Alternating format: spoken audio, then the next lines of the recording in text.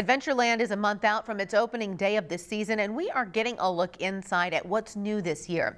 On top of a new look to some of the attractions families may already be familiar with, thrill seekers will be able to hit up not one, but two new rides this summer.